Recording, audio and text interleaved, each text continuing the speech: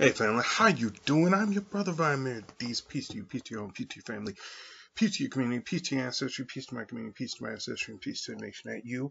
And they are building peace also to the Goddic forces, the great spirit above, the mother below. This is Mtima Radi, responding to All Lives Matter. A couple of years back, when Colin Kaepernick first started to kneel, sorry about that, guys. When he first started to kneel, all right, little bit of a background here. In the community that I live in, because I talk to everybody, and I talk to everybody. It doesn't matter who you are, I'll talk to you. And because white folks tend to feel comfortable around me, they tend to ask me questions about race that other people will not. Now, or that they will not ask other people, should I say. They won't ask other black folks, but they'll ask me. Now, because of this, some white folks won't ask me because I will tell them the truth. I'm not scared about telling the truth. And as one white guy actually told me, he goes, the difference between you and a lot of other people who are talking about race is you come with the facts, and what you say I may not like, but it's sensible. So I understand. I can explain stuff like that. That's just always been who I am. Maybe it's because I grew up around white people, so I understand how to talk white. That stated, when Colin Kaepernick was kneeling, one night I went to the store. We have a 24-hour store here, like it's a literal grocery store. It's not like a bodega or gas station or anything. It's a grocery store. So it was like 2 a.m. and I was like, man, I really could go for something that they make there. So I went to get that and some other stuff. And this one older dude who I usually saw there, stopped me, and he goes, let me ask you something. And actually, let me not start with that story. Let me start with one that happened before, because it actually ties into this one. About a week before I had that conversation, sorry about switching up on you like that, this white woman who I worked with, a little short thing, and I'm shorter than me too, but she was a spitfire.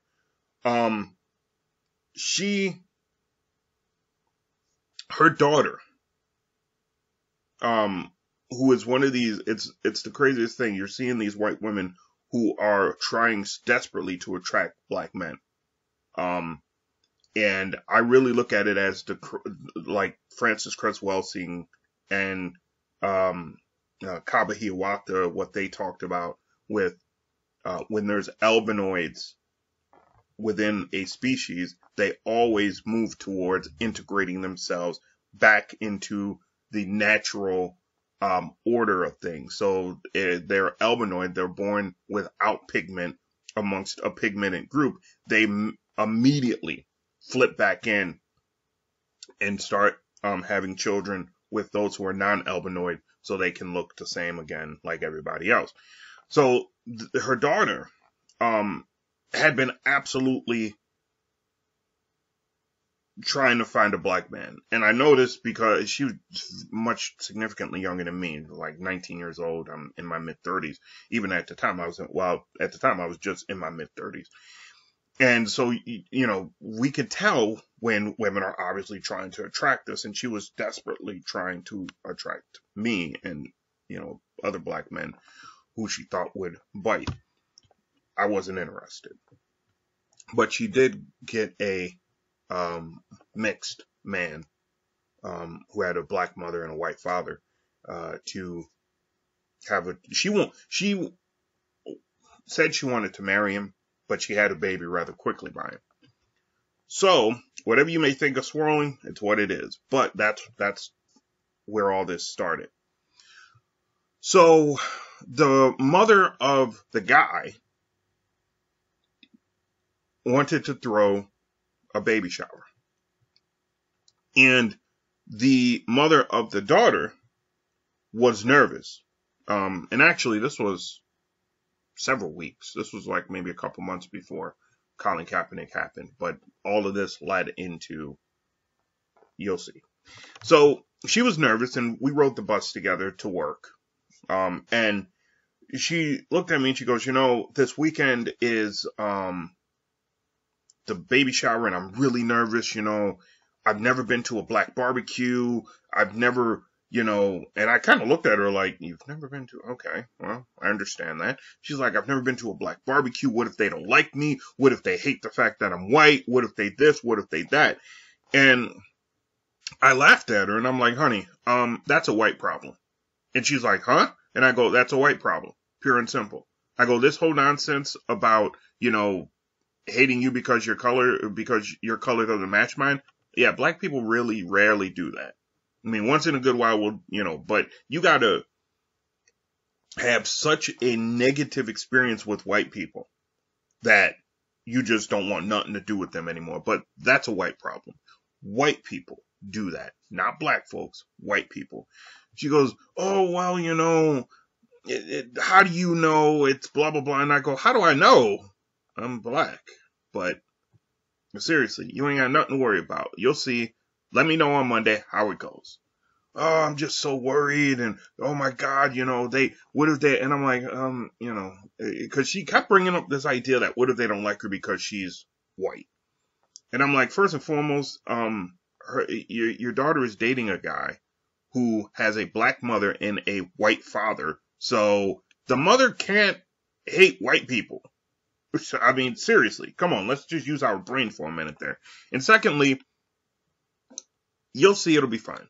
So Monday comes, and, I sit down, and she's like, oh my God, it was so awesome. Like, wow. Like, I got there, and they embraced me, and it was like there was, white people there was Asian people there, like the majority was black, but it was awesome. Like, oh man. Oh, and like black folks can cook. Blah, blah, blah, blah, blah. And she was just going on and on and on about how she felt comfortable and how the mother treated her with respect and how the family loved her and blah, blah, blah, blah, blah. And I go, now, honey, now you were all worried that black folks were about to treat you wrongly, and they all embraced you. Now, your family, let's say that, because the boyfriend was on the lighter end. I go, let's say that you take her boyfriend to a family gathering of yours. Is he going to be treated the same way?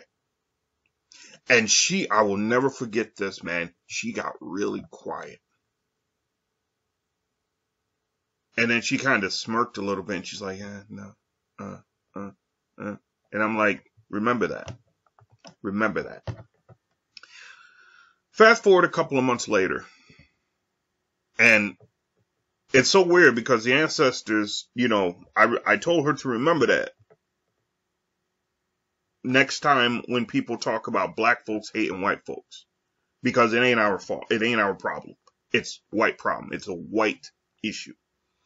So a couple months later when Colin Kaepernick was kneeling, she was so heated.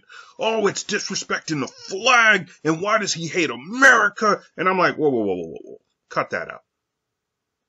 I recounted to her a couple of stories about how black servicemen were not respected when they came back from fighting in wars, and how some of them were even beaten up and killed.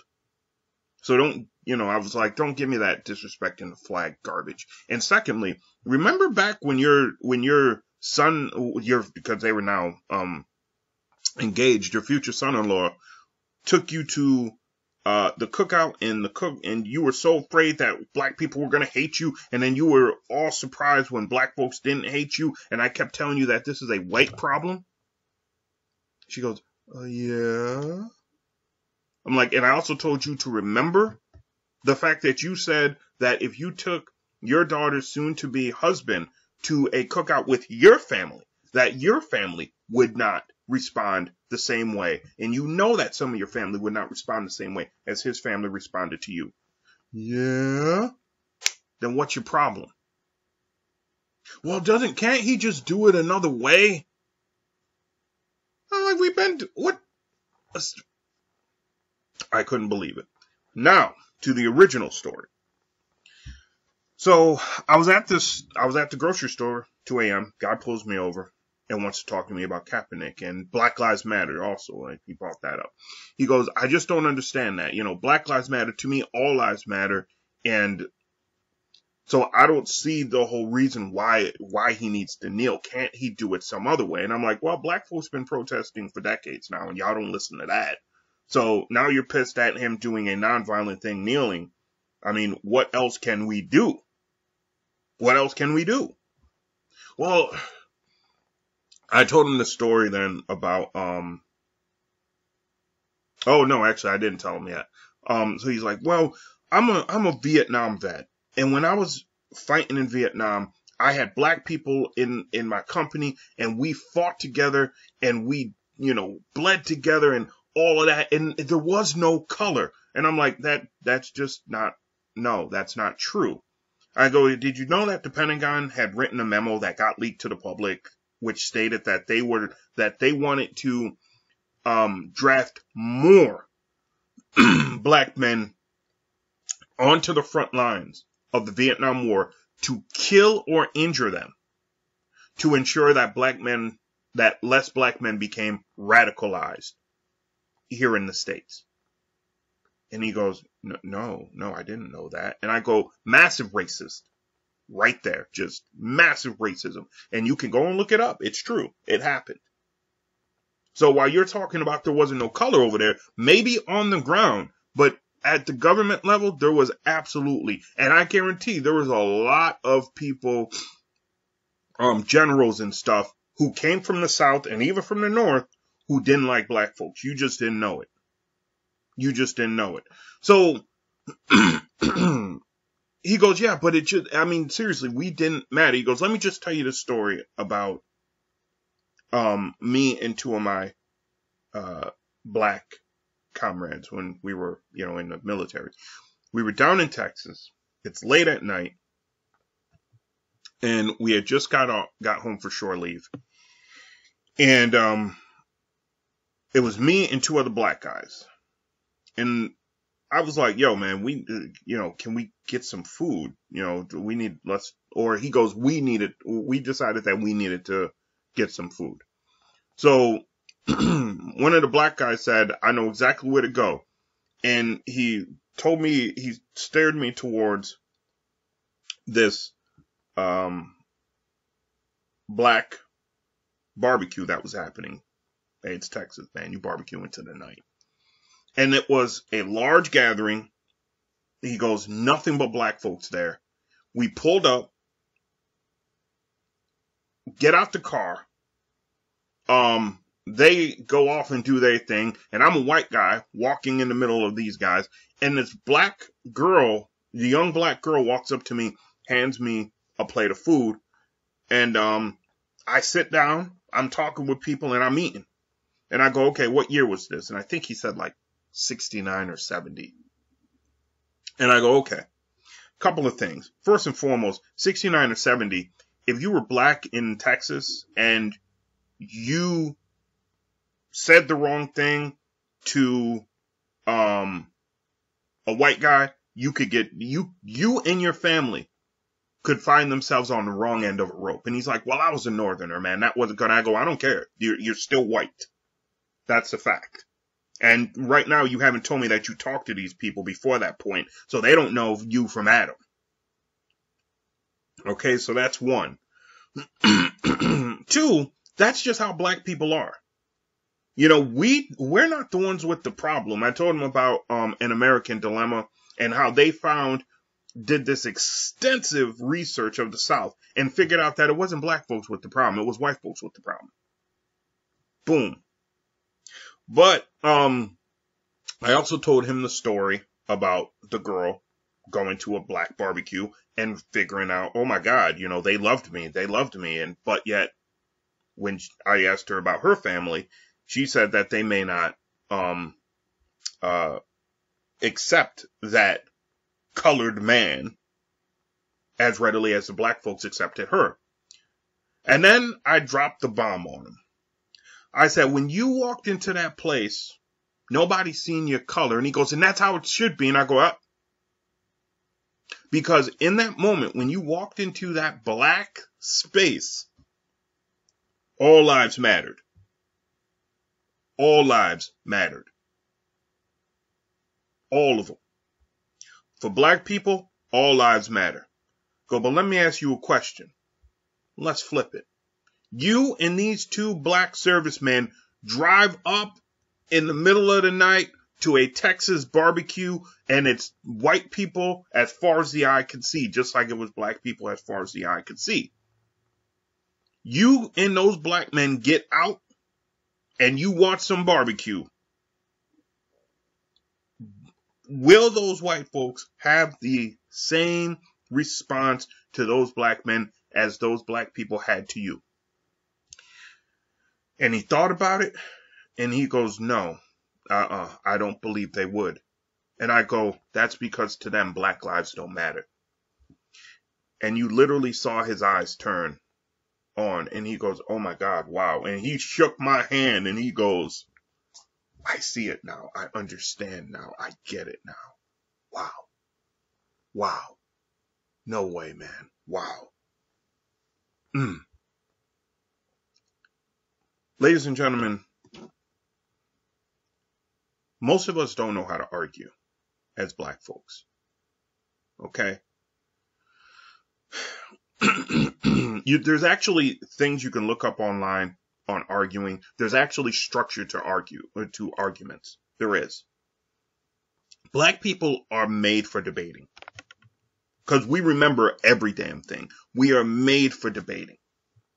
This is why a group of black, losers ended up beating the Yale Debate Club, because we do this anyway. We have the answers. The problem is we just don't understand the questions that we should be answering. So, for instance, what is racism? Okay. Why is Black Lives Matter important, and why shouldn't we be saying all lives matter? The problem with the people who are against this idea with Black Lives Matter, the problem with them is that they know it is effective and that it is true, that black lives don't matter. So they have to confuse it. What I did with this man was I allowed him to prove it to himself. That's what you got to allow these people to do. You have to allow them to prove it to themselves. Because ultimately, ultimately, they ain't going to believe it if they believe you just imposed your beliefs onto them. And you can't allow them to run from this reality. When that woman didn't want to accept Colin Kaepernick's right and need to kneel, I didn't let her run from that. I made her look at the realities as they were, not as she wanted them to be. And that is part of the trick. Because white folks are really good at doing that. They're really good at just hiding from stuff they don't want to see. So, with the man, he was way more open to it. And the reason why he was open to it, I think, and he actually told me this, was because he goes, look, I hate this because it makes me appear like I'm better than other black folks. He goes, you seem thoughtful. Every time I talk to you, you're on target and on point with various things. So you seem thoughtful. We have to get our minds on this stuff, ladies and gentlemen. It's not just about metaphysics. It's about the stuff that is hardcore that's impacting us now. If we don't do that, I can't help you. And we aren't going to be able to help ourselves answer these questions and take away the problems, or should I say solve the problems that we are finding ourselves in. The answer to why Black Lives Matter is important and why we shouldn't be talking about All Lives Matter is really simple. To black folks, all lives have mattered. To white folks, no. And look, it's even easier than that, I suppose. All we have to do is look at Trump.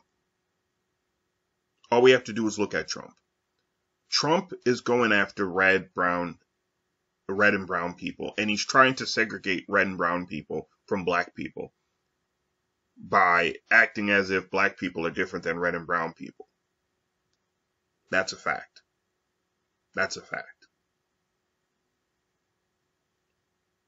We can win this fight, and we can do it intellectually using the skills that we have.